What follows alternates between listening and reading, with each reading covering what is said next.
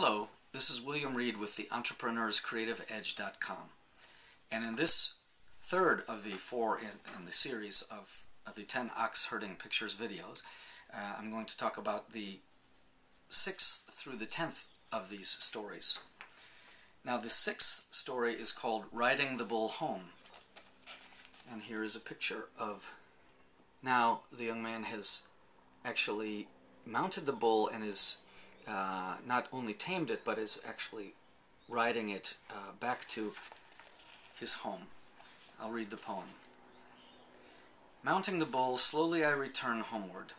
The voice of my flute intones through the evening. Measured with handbeats, the pulsating harmony, I direct the endless rhythm. Whoever hears this melody will join me. My favorite line in this is, whoever hears this melody will join me.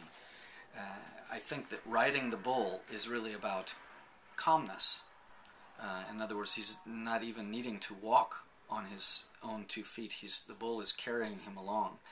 And it's also about making it look easy, because despite the fact that a great deal of effort and struggle went into the process, you have internalized it to the point where you do make it look easy, and others find that extremely attractive. I remember when I first started Aikido, the senseis that I was following made it look so easy that was just enormously attractive, and that was also part of the inspiration for continuing my practice.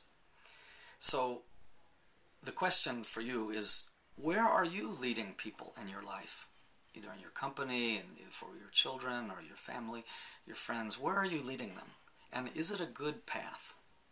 Is where you're taking people where they will really be happy to be led? Now the 7th story in the series is called The Bull Transcended. And here is the picture, and you see this serene scene by the hut, and now the bull itself is no longer even in the picture, because the bull has been transcended, or forgotten, if you will. And the poem reads, astride the bull I reach home. I am serene, the bull too can rest. The dawn has come. In blissful repose, with my thatched dwelling I have abandoned the whip and the rope. And my favorite line in here is, I am serene, the bull too can rest. So the transcending here is really transcending the process, the bull, the discipline. So for me, it's the feeling of joy that comes from movement in daily life that has become more like Aikido, rather than just doing that in the dojo with training. So that you find that just the process of moving through your daily actions becomes sort of, a joyful experience. You just enjoy being in your body and just in integrating the process in your life. So for you, in whatever discipline you've chosen, whether it's your work or your hobby, have you achieved a level whereby it just comes naturally, and you actually experience joy in your work? And if not, is it because you are not yet there on the path, but you are moving in that direction, or is it because you're actually on the wrong path? Are you going in a place where you can experience joy and feeling that you completely be yourself in what you do? Now, the 8th story in the series is called Both Bull and Self Transcended. And interestingly here, you have a blank, empty circle, which is not so much emptiness as fullness. The poem reads, whip, rope, person, and bull all merge in no thing. This heaven is so vast, no message can stain it. How may a snowflake exist in a raging fire? Here are the footprints of the patriarchs. And the patriarchs, of course, are the teachers of Zen who, over the years, who have passed on this message.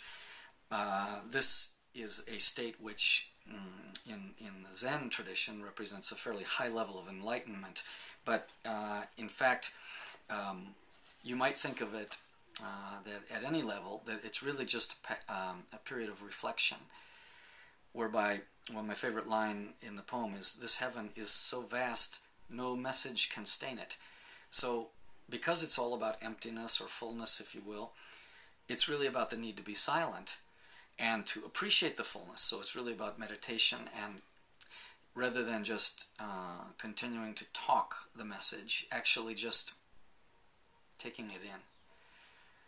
So for me, it's more about meditation, and we have sword practices where you just extend the sword and not even move. Just extend the sword for 5 minutes, 15 minutes, 30 minutes, and just take in and develop and feel that energy. So for me, it's about the meditative side of the practice.